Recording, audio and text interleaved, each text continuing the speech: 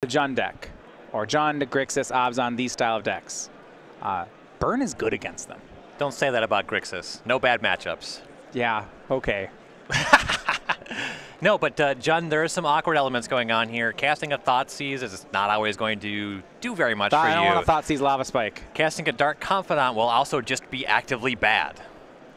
Yeah, there's a lot of issues. You might ask, Kalitas, the new trend in Jund, that's a card with lifelink. That could be good here. How many does Emma have? Just one, but there is a second copy on the sideboard.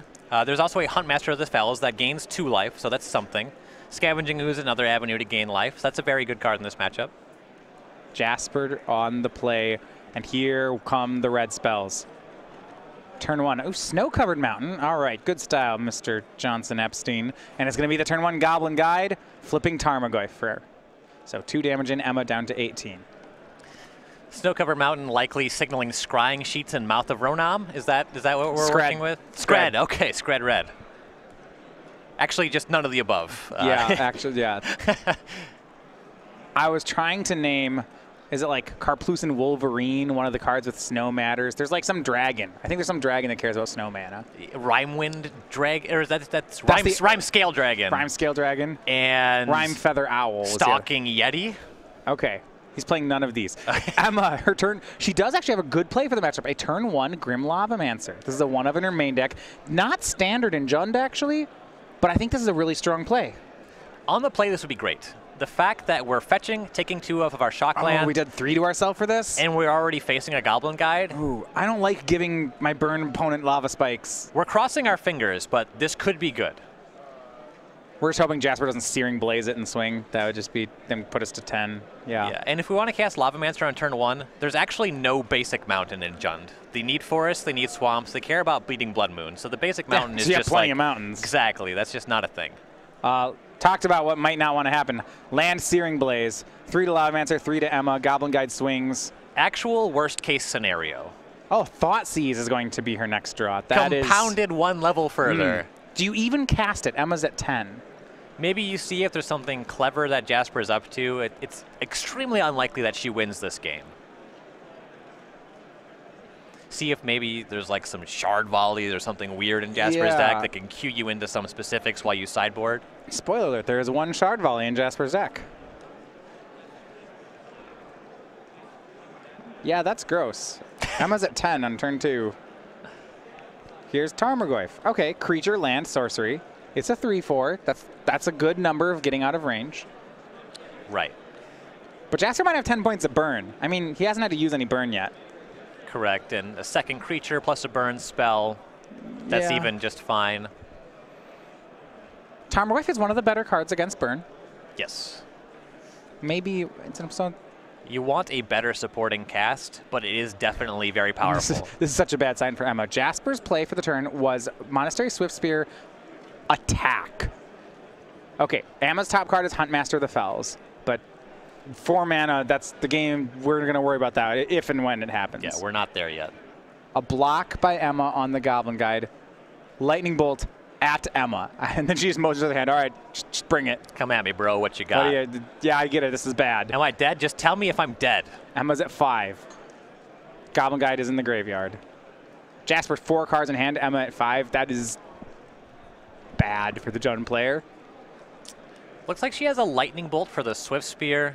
Crossing our fingers on this one, Jasper's odds are very high. I like if she wanted the Swiftspear dead, she could have bolted on her turn, but here's the issue. If you're playing around 2 prowess triggers, name 2 spells that prowess the Swiftspear that don't just kill Emma outright. Right. And Jasper looks like he's getting a little flooded. So on the Lightning following Bolt for turn, Emma. Okay. If Emma has a basic land into Huntmaster of the Fells, suddenly she's on 7. If it's a shock land, I think we just play it taps. Yeah, it's okay. Fetch lands plus Burn 1. Catacombs. She's at 4. I believe Jasper's only spell is Skull Crack. So Huntmaster of the Fells will be cast. It's going to try to make a wolf token. Will Jasper Skull Crack? Because the wolf will gain 2 life. He will. Emma goes to 1. So how fast can she kill him? Now we need Jasper to draw a land or a creature on this turn. So denying those 2 points of life gain means that Goblin Guides and Monastery Swiftspears are now concerns for Emma. Well, not given the fact that she has 2 2/2s in play. Yeah, but she might have to leave back a blocker. She can't push the pedal all the way down. Jasper's draw is Eidolon of the Great Revel. Okay. So it's not a burn spell. Unless Emma has another 4-mana spell, she's likely going. Well, she has to just pass the turn here. That'll cause the Huntmaster to flip and deal 2 damage to the Eidolon. So that's not going to be a lasting effect on this game. A overgrown 2-minute play tapped for Emma. Because of that 2/2, Emma cannot swing any of her creatures. She doesn't want them to trade with Eidolon. She'll put Jasper down to 12. Okay. 12. We're going to just confirm some life totals here. If Jasper has missed a couple pivotal land drops, she needs him to miss 1 or 2 more. Yeah, she needs a bad draw step for Jasper here. So 11. 2 to the Eidolon, 2 to Jasper. It's just this one draw. I believe she has 9 power. She has lethal on the following turn. She has Raging Ravine in play. She has more than lethal. Needs to be a creature or a land. No spells here. So Jasper upkeep will crack a fetch land. Just get a land out of your deck. Get a land out of the deck. Yeah, I'll do it again. Get 2 of them. Even Searing Blaze without a land drop is lethal here. Just like everything, every spell is lethal. Just all of them. Gets a land on tap because it produces white. Sure. Sacred Foundry will make Boros Charm live. Big top deck here coming for Jasper, yeah. And Emma knows it. She needs to dodge one more top deck. To win this matchup, she needs some luck on her side. How much has Emma practiced cutting the deck? There's just no skill here. Is it on top? Your fate? It's down to the top deck. Is it Lightning Bolt? Game 1, Jasper Johnson Epstein. Oh, there was so much build up, and then he just gets it. That never feels good. And he knows it. Emma was on some borrowed time there. Jasper had missed a lot of top decks. The last one draw step away from taking game 1 from Emma. But it is Jasper on top. Let's look at the sideboards. All right, so Emma does have some good cards here. Yes. We have Kitchen Finks, 3 copies of those. Those will gain some life as they enter the battlefield and potentially come back to gain life again later. It's just a slam dunk that those are going to be in the deck now. Correct. 1 copy each of Kalitas, Trader of Get, and Obstinate Baloth. The one with a life-licking body that's outside of Lightning Bolt range. The other one, a body that gains life when it enters the battlefield and is also conveniently out of Lightning Bolt range. Anything that says gain life on it just seems awesome. Right, and the last card that we're looking at here is Courser of Crufix. That says gain life, all right. 1 copy on that, and just a 2/4 can get in front of all of Jasper's creatures. Now, I want to ask you about cards like Kozilek's Return or Anger of the Gods. Now, all of Jasper's creatures do have 2 toughness, so they are clean sweepers, but does that matter? In my experience, they're just too slow.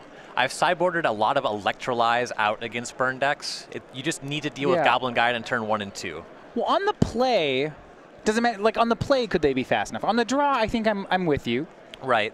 It's a question of what we're actually boarding out. So she's for sure getting rid of Dark Confidants.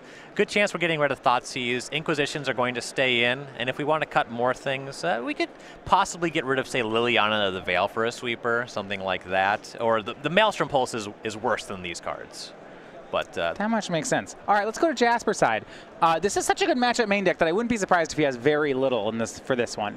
He has 1 Grim Lavamancer, a full playset of Core Firewalkers, an Electrickery, a Path to Exile, 2 Ancient Grudges, 1 Deflecting Palm, 3 Destructive Revelries, 1 Searing Blades, and 1 Stony Silence. Grim Lavamancer kind of lets you manage Tarmogoyf.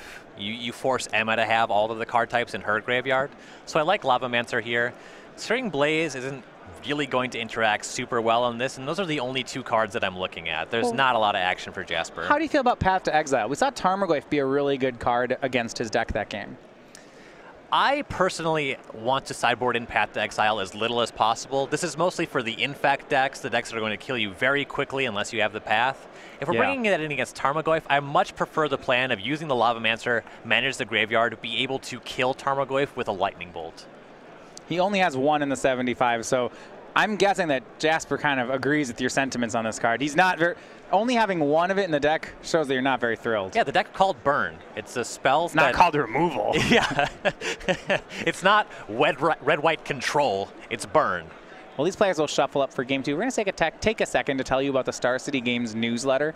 So if you haven't had this is free. So you just sign up on the Star City Games website. It's right in the upper right-hand corner. Just click on newsletter, type in your Your email address takes about 30 seconds, and you can get your Sorcerer Match the Gathering news every week. So what is in this? We get your latest on the SCG Tour. You have links to the match of the week if you have missed the coverage from that weekend. You get exclusive.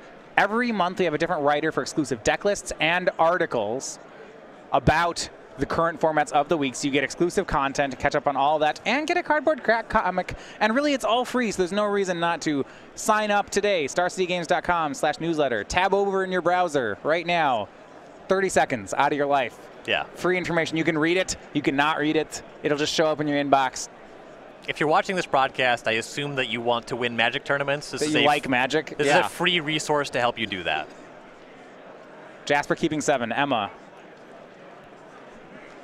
going to 6. Now, I was going to say taking a trip to Paris because, you know, the Paris mulligan, but now is it Vancouver? Is that the new terminology if you want to be all artsy about it? We're going up north. We're going north. Is that what we say? Our hand size is going south. So now I can't say we're going to Paris. You say, do I have to say we're going to Vancouver? You can't say we're going to Paris. I don't think that there's a concrete thing you have to say.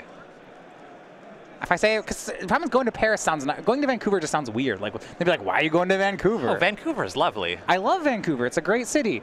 It's a mouthful, but it's just yeah. It's not as cliche. It's like nicer than Paris. We're not actually. I'm talking about the cliche nature of the phrase. You know, whatever. You have your way of thinking about it. I have mine. Okay, I could just. We're going down to 6.